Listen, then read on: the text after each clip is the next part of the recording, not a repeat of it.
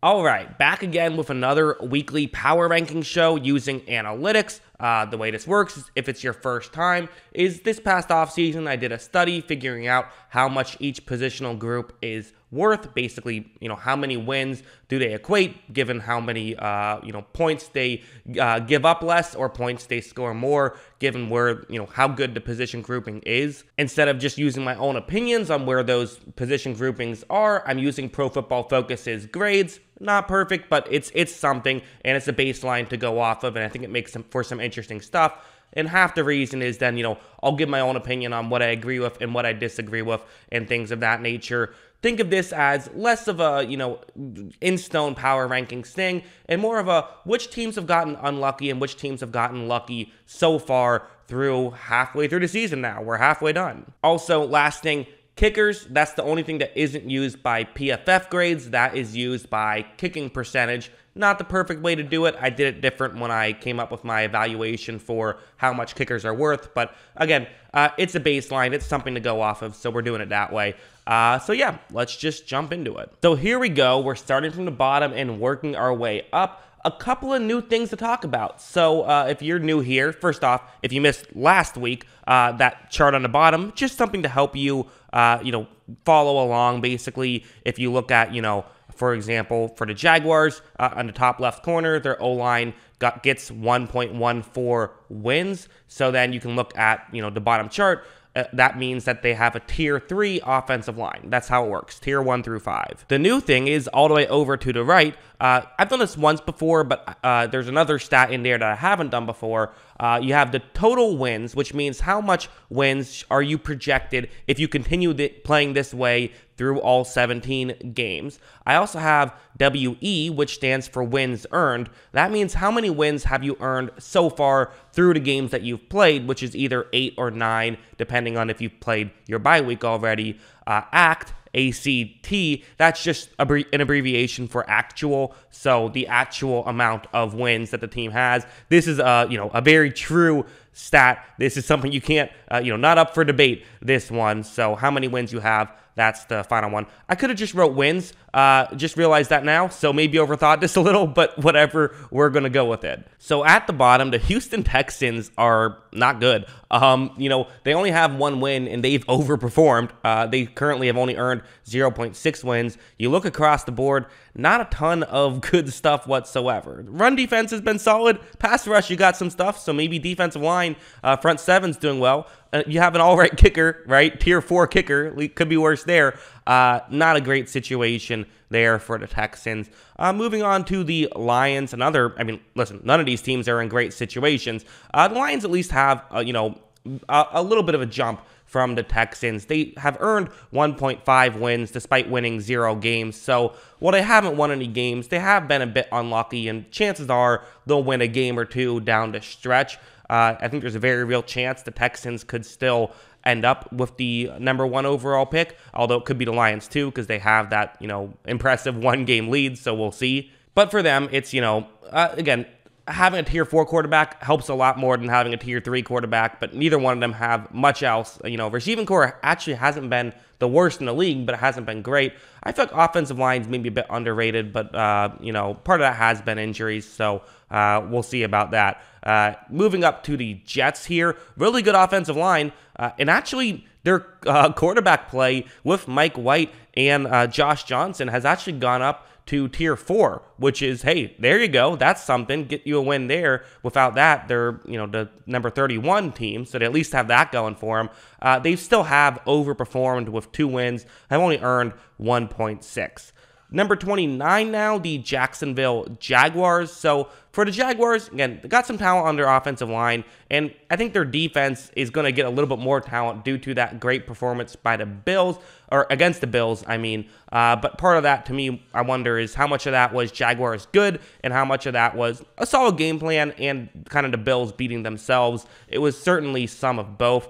Another reason why the Jaguars have dropped a little bit is their running game in the past had been a tier 1. At tier 2, it just doesn't get the value that you would like. So, there's some things there. But again, the Jaguars are in a rebuilding season, not a huge deal. next 4 here. So we have a couple of teams that some people still feel like could potentially be playoff teams. So starting with number 28, the Carolina Panthers. I mean, Sam Darnold has been all over the place this season. He at one point was a tier 2 quarterback via PFF grades, now down to tier 5. Tier 5 O-line, tier 5 receiving core. Those have been rough for a while, and we kind of knew the O-line would suck. Receiving core is still a bit of a surprise, but, basically, when you're only getting 0.63 wins with your, offense, you're not going to win much. And their defense is actually, doing pretty well. So, you can't really complain about the defense too much, but still, only 2.3 wins earned so far. The actual wins they have is 4, so they've overperformed pretty significantly. If you see more than a 1-win difference, that's a pretty significant jump. Usually you're going to be within 1 win. Most teams end up within 1 win. Number 27, so the Washington football team, again, very good across the board in terms of defensive line. The defensive line and offensive line is what I meant to say, is both doing really good. Tier 1 offensive line, tier 2 running defense, and tier 1 pass rush, and get some kicking help, but literally nothing else. You just can't win with that in today's NFL, and they're right where they should be. 2.1 wins earned, 2 actual wins.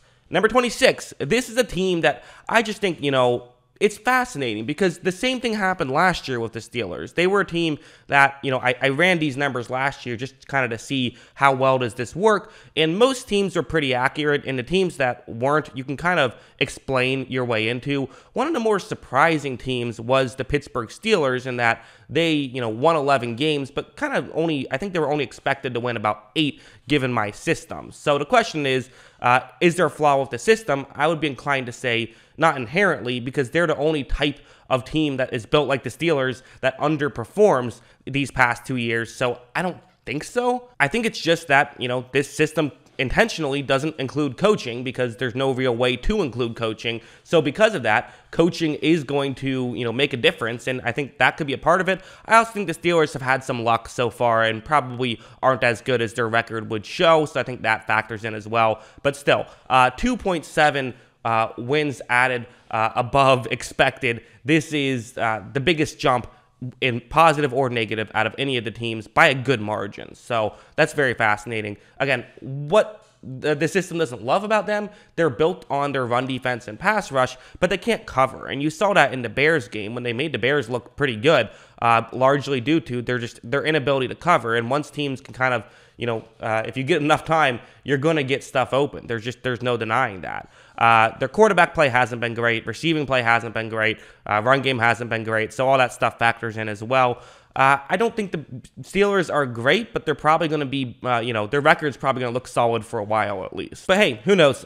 Could be wrong. I think that they could end up sneaking into playoffs, but I have a hard time seeing them do much if they do get there. Number 25, you have the Giants who, bad offensive line, decent quarterback play. Jones has been inconsistent. Receiving core has been injured, so that's a big part of it. Defense has, not awful, but definitely underwhelming. So Giants are still here. They, were shot up early on due to PFF starting the season with Jones as a tier 1 quarterback because he had a couple good games, which I don't totally disagree with. Although I disagree with a little, but I don't think it's crazy to say that. Although definitely he's fallen down to earth. We can all agree on that.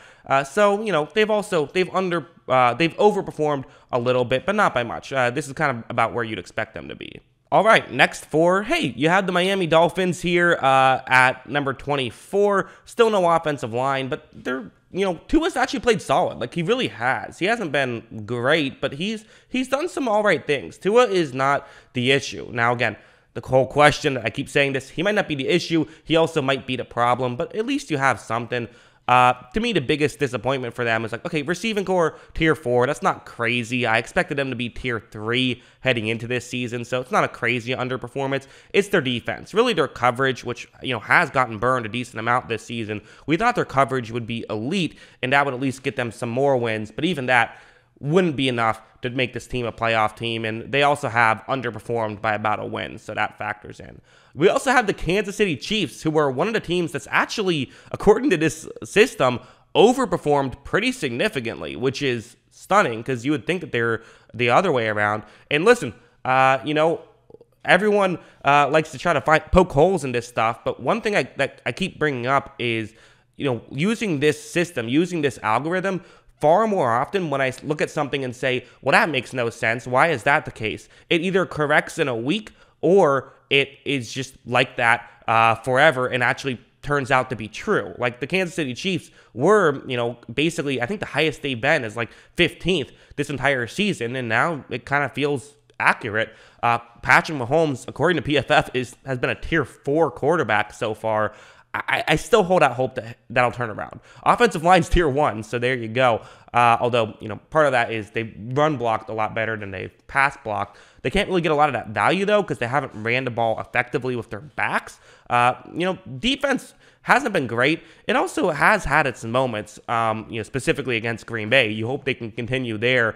But the drop of Mahomes needs to be a tier 1 quarterback and add 3 more wins to this team. Then they're a playoff team. Like that legitimately is the difference here. And because they have overperformed this a little bit, which maybe that's just Mahomes has actually been like a tier 4 quarterback, or excuse me, a tier 3 quarterback, which would make it almost even. I think you could, you know, easily just say that. But regardless, fascinating stuff. We'll see if I'm still gonna. Quite frankly, if I have to bet on Mahomes or against Mahomes, I'm going to bet on Mahomes. You know, maybe that's just me paying too much attention to previous seasons. I'm of the belief people don't pay enough attention to the bigger sample size. People give in to small sample size and, you know, recency bias a bit too much, but that's just how I view things, and sometimes that comes back to bite me. So, you know, it is what it is. Number 22, the Indianapolis Colts, who have started to climb pretty significantly, right? They were horrible. I think at one point they were like a bottom 3 team. They're now here at 22, so they've vastly improved, which I actually said was probably going to happen because they were so injured early on, specifically with the O-line, which has gotten better. So, you know, with all this stuff, with them getting healthier, it checks out to me that, you know, you do have a situation where they're starting to look a little better. Their coverage still isn't good. I mean, they got lit up by the Jets. They got lit up by Josh Johnson. That's not good. It's not something you want to happen. There still is some issues with this team, but, you know, their coaching was good. And listen, they tore apart a bad Jets defense, so you have that going for you. They've, you know, have overperformed a little bit, but not by much. So, you know, 7 wins right now. They can continue to get healthy and get better. This could potentially be a solid team, but they need to do that. And 21, the Atlanta Falcons, who are, you know, I believe they're currently in a playoff spot right now. Could be wrong about that, but they're right there. I mean, they're actually in playoff contention. Matt Ryan has quietly, I gotta make a video on Matt Ryan. I keep meaning to, and I keep cutting it. I gotta make one. I know, you know, Falcons videos don't do too well numbers wise, but I mean, he's earned a video. He's played really well. He's had some inconsistencies, and people focus on the bad because he's older. And, you know, when you're a quarterback who's older than 35, when you have 2 good games and then 1 bad game, people say you're washed up. When you're a young player and you have 2 good games and 1 bad game, people say the sky is the limit, which, you know, I get it, but Ryan's the reason why this Falcons team is competent in a large degree, and I think they've been well coached as well. So stuff to like here for the Falcons. They're still rebuilding, but, you know, I think there's reason for some optimism if you're a Falcons fan. Although, granted, if you're a Falcons fan, you know, you probably are going to hold off from getting too optimistic just because of your past, which is unfortunate. All right, so next grouping, we have 3 teams that have underperformed, 1 team that has overperformed their wins that they should have, their wins earned. So first, the Bears, who actually jumped up a significant amount. A big part of this is, you know, one of the reasons for their jump was the run game turning into tier 1. That's kind of the, you know, that's one of the, it is the biggest jump in between any tier. It's almost a 2-win jump. So sometimes when you're that, like, you know, fringe tier 1, tier 2 halfback, you're going to have a good amount of variance week to week. And that's kind of why, you know, there can be some flukiness going on. So if you don't feel that's the case, then, you know, maybe you cut off a couple of wins here. But, you know, quarterback play's been steadily tier 4. I think it did drop to tier 5 at one point, but has gone back up to tier 4 after Fields had a good game. And PFF loved his game. I thought he played well. They had him as like the best quarterback of week 9, which I was surprised by. But he did play well. You know, wide receiving play has shot up, which had been abysmal in the past. So those 2 things kind of do go together, right?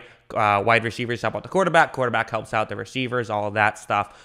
Defense still isn't great, but we knew that. And offensive line's been fine. Offensive line has not been the issue with the Bears. So there you go. Team's looking better. Number 19, you have the Seahawks, who get Russell Wilson back. Russell Wilson, because he was so good when he played, even with Geno Smith, who wasn't abysmal himself, you do have an opportunity here to, maybe overperform what you've had so far. If that goes back up to tier 1, then instead of being expected to get 8.3, you're expected to get, a little bit over, 9 wins at this point, which could be enough for a playoff spot, especially with the added team. That could, make things easier. There still is some other stuff to like, but again, Russell Wilson is kind of the lifeblood of this team. Number 18, so the San Francisco 49ers have overperformed they've underperformed what they are at currently. And they did this last year too, they underperformed. So if people are in the Kyle Shanahan sucks camp, well, this is some evidence to support that. You look at them across the board, they're not really bad at anything, and by bad I mean horrible at anything. I mean, they don't have any tier 5s across the board, and in fact they don't have any tier 4s across the board except for quarterback play, but unfortunately that's the most important part. Also kicker, so those are the 2 tier 4s they have. So they have kind of talent scattered across the board and a tier 1 offensive line. The issue is they just don't have anything else that they're really great at currently, so that's kind of where they're at. And, the quarterback position is the most important position currently. Number 17, you have the New Orleans Saints, which, it's been interesting because Jameis Winston, the perception is that he played really well. PFF was not a crazy fan. They had him at tier 4 basically the entire year. Trevor Siemian comes in and hasn't changed that grade in the 1 game he's played. Receiving core hasn't been horrible according to PFF, although I'm still not a huge fan. They still play good defense. I think that, tier 1 run defense and tier 2 coverage, that checks out to me. Offensive line's been fine. It hasn't been as good as we've seen in seasons past, but it's still been fine.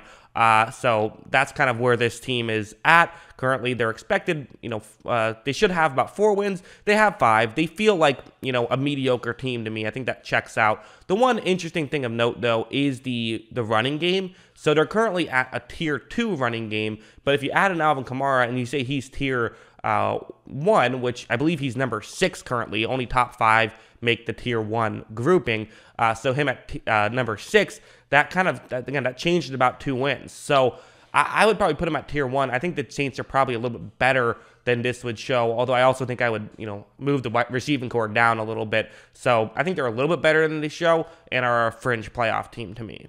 All right, next 4. So how about the Philadelphia Eagles, who they're one of the teams that's, I believe they're the team that's underperformed the most. So that's 2.2 wins. So that's a wild jump, quite frankly. I mean, you expect them to, I think there's explanations for this. So them and the Steelers actually had the same jump, although I rounded up, so I believe the Steelers are slightly ahead. Part of this is the tier 1 running game, which I just don't know if I fully agree with. I think they're probably tier 2 or tier 3. You get the same amount for either one. So that alone, that kind of knocks them down to about 7-ish wins. That would put them at around 20th, 21st, around there, which probably feels more right. Quarterback play has been tier 3. I think that's fair. I think Jalen Hurts has had his ups and downs. The problem is there is a bit of a scheme dependency on him. When teams sort of drop back and play coverage, he does struggle more than when teams are coming after him. But the offensive line's played well, so you have that. There is some talent in the receiving core, so you have that, and there is some talent on defense. But they're kind of just an odd team, I think, for the Eagles. They feel like the best part about the Eagles is how many draft picks they have coming up. Number 15, so the Cincinnati Bengals, who, I said this early on, they got a bit lucky, and this is something that this chart, graphed with the Bengals early on, as they kind of seem to be a bit lucky. They've now fallen back to earth, but I would say at this point, they've, according to this chart, 5.3 wins earned, they have actually 5 wins, so they're about even now, which checks out, and them being even would be a 10-win football team, which would get you into the playoffs, which would be awesome for Cincinnati. Quarterback play has been good. I know Burrow has a bunch of interceptions, but you can't just look at the box score stats. I do think Burrow has been good. Not sure if he's tier 2 or tier 3, but they gave him tier 2. So there you go. Receiving core has been very good. And, they block solid as well, which that was a big emphasis of concern heading into this season. Number 14, their division rivals, the Baltimore Ravens, who have overperformed relatively significantly, right? They've earned 4.6 wins. They actually have 6, according to PFF. They've overperformed, but I don't think that that's true because I actually disagree with, the Lamar Jackson of it all. Lamar's not a tier 3 quarterback, and the running game isn't tier 2 or 3. Either, I keep saying this every week, either their running game is tier 1 or Lamar Jackson is tier 1. But again, I still stand by. I agree with PFF on 99% of what they say, but the 1% tends to be the things that stand out in our mind more. So for me, the Ravens probably are actually accurate to, they're probably closer to the 6-win total than the 4.7 win total, but that's where the algorithm puts them. And, the algorithm has always had a hard time with Lamar. It just is what it is. Some guys are going to be a little bit difficult to track. There's no perfect system, but, I like it. And speaking of no perfect system, let's go to number 13, the Denver Broncos, who are currently here ahead of the Ravens, which again, that's going to be one of those people are going to say, oh, your system is dumb. You don't know what you're talking about. You moron, you buffoon. Well, okay, hold on for a second. For one thing, I do think that this is not true. I don't think Teddy Bridgewater is a tier 3 quarterback. I think he's lower than that, so that's why they would drop off. I also think that you have to look at this, and you have to look at this as a complete,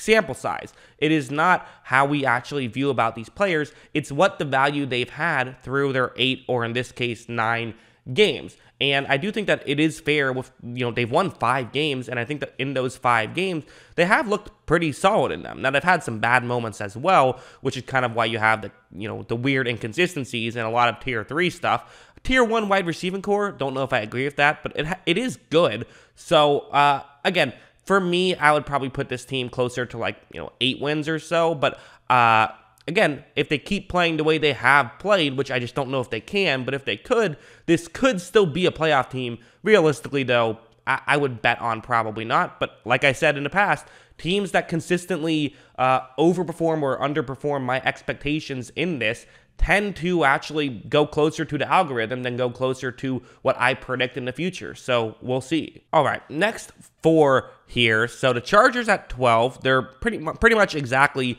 where they should be with 5 wins, 4.9 wins earned right here. So interesting stuff there. Tier 1 quarterback play from Justin Herbert. So, big fans of Justin Herbert over there at PFF. I don't quite know about that, but if that's the case, maybe he should be an MVP consideration given what he means to this team. I mean, they're expected to win 10 games. Basically almost 40% of their expected wins are because of Herbert. The offensive line has played very well on top of that. Receiving core has been solid. And then, they cover well. Part of that is scheme, though. They intentionally don't stop the run, right? That's an intentional decision. And if they were more talented at stopping the run, I think they could be, a better team because teams can run on them. But at the same time, there's kind of some logic to that. So fascinating team with the Chargers. That's where they're at. Number 11, so you have the Green Bay Packers right here who dropped a significant amount last week. And again, they're kind of team they fluctuated a bit because of the Aaron Jones 2.5 tier 1 running grade. And if you're someone who believes that Aaron Jones is a tier 1 running back, or just their running game in general is tier 1, because, I talk about the starters, but it's not just the starters, it's also A.J. Dillon. To me, I do think this is a fair grade. I think they should be tier 1, so I like this better than if they, last week when they were tier 2. Another thing people have, keep complaining about is the Aaron Rodgers tier 3. Well, can't complain about it this week because Aaron Rodgers didn't play. It was Jordan Love who did not change that too much. And like I say, every week, even though people still don't listen to this, I do not make the grades. I do not decide what tiers each group is in. That is not up to me. I just decide how many wins each tier deserves. So that's how that works. But yeah, I mean, there's talent on this team. They're looking like a good team. They're definitely looking like a playoff team, and they've overperformed a little bit so far. And I don't know how much of that is luck, because some of it is definitely going to be Matt LaFleur is a really damn good football coach. So that also factors in. Number 10, the Cleveland Browns, who are here at number 10 without registering a tier 1 running game. It's, a lot of talented stuff. The coverage is a big aspect. I mean, their defense has the most wins any defense currently has according to this system, which I think the defense has been really good. It's had its rough patches, but it's also had its really good patches. So it goes both ways for their defense. Meanwhile, their offense, Baker's, been a tier 3 quarterback, which that's what he is. And honestly, the Odell thing is probably addition by subtraction a little bit. Although their receiving core being tier 3, you were hoping that would be better heading into the season. The talent was better, but the Odell thing just unfortunately didn't work out. Offensive line's very good. This is a team that, if you believe that they should have a tier 1 running game, that instantly jumps them up to like championship contender. Like that's really where they're at. The question just is, do you believe in that? And do you believe in all these numbers?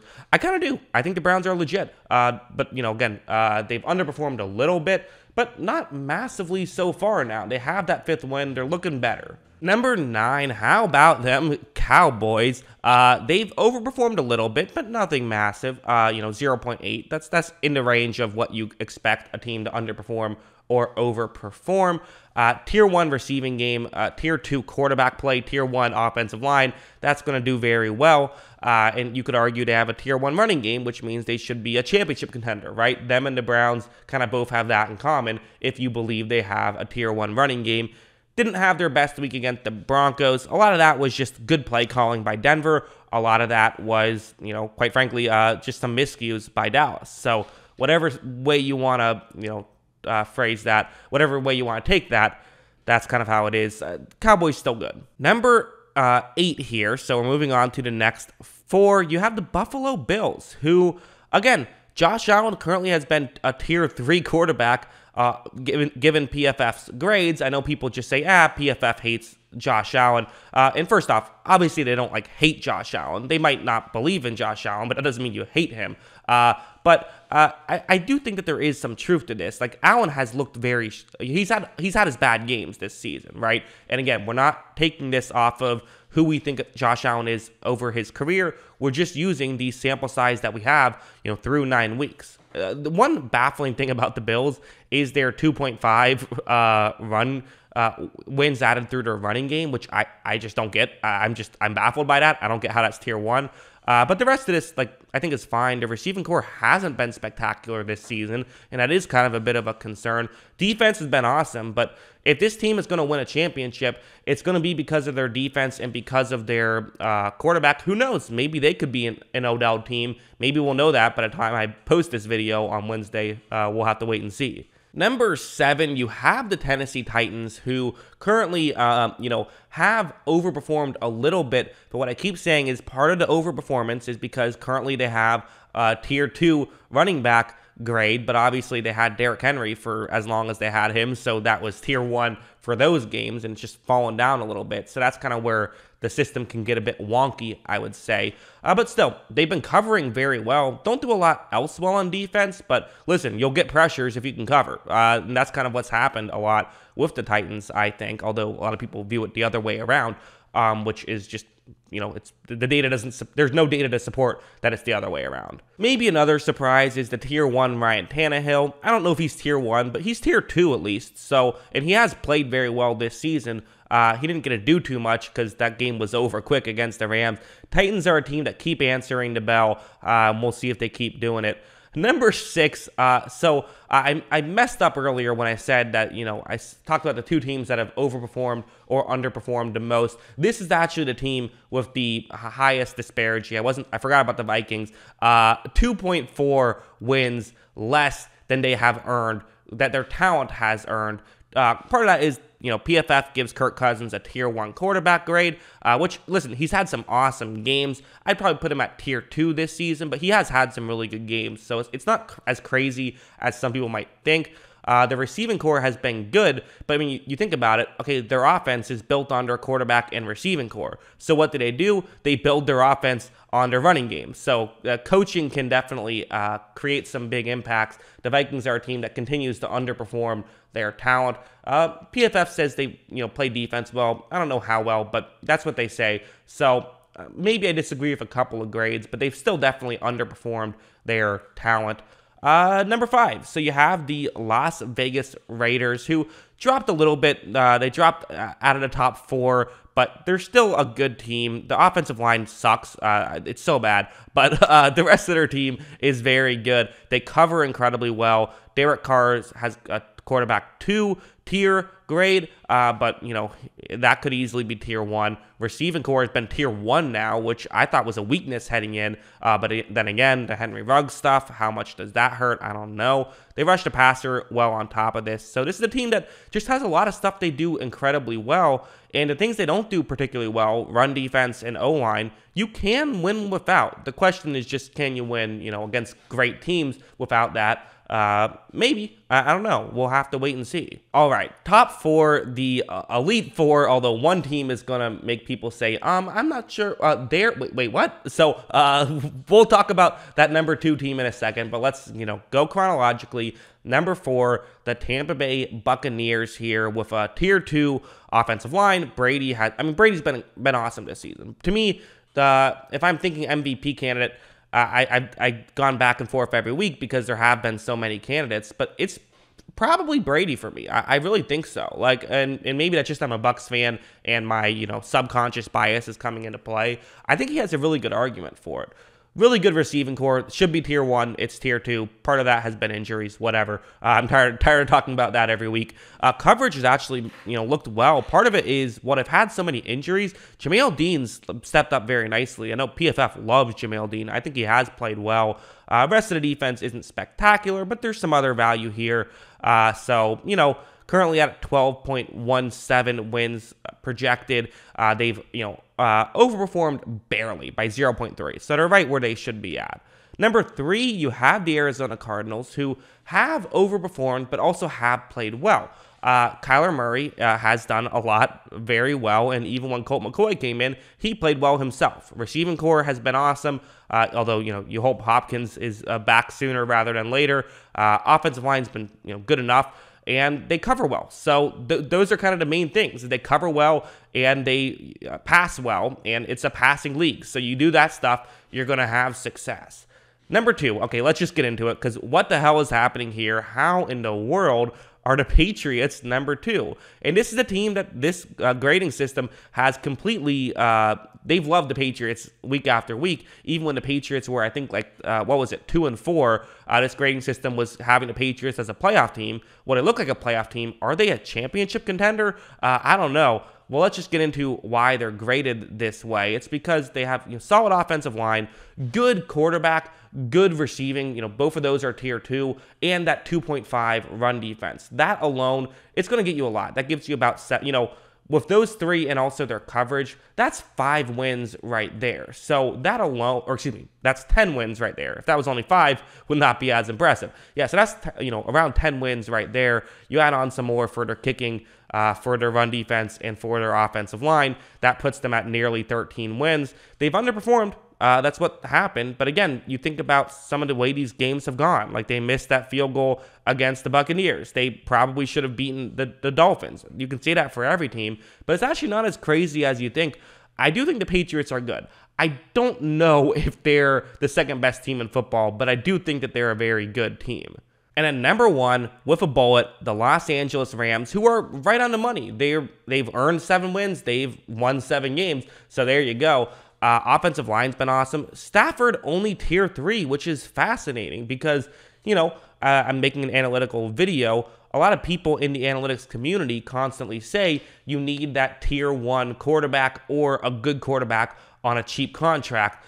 The Rams do not necessarily have that with Stafford, but I've always kind of maintained, okay, you don't need that. It makes it a lot easier if you have a tier 1 quarterback or a great quarterback on a rookie contract, or, preferably a tier 1 quarterback on a rookie contract. That would make it, a lot better. But you don't need that necessarily. Like the Rams, they have a tier 1 receiving core that helps them out a ton, especially with a great offensive-minded head coach, running game that gets you some points, and defense that gets you a lot of points. So that all that stuff together, hey, tier 1 kicking too. Kickers are people too. Kickers matter. All that stuff combined, I think that, the Rams are good. Rams currently at number 1. I will say, though, there tends to be a number 1 curse. It seems like whoever's number 1 loses the following week. So we'll see if that happens with the Rams. Interesting stuff. We're not going to agree with all of it, but it's always fun, I think. So hope you guys enjoyed this video. And, of course, as always, thanks for watching.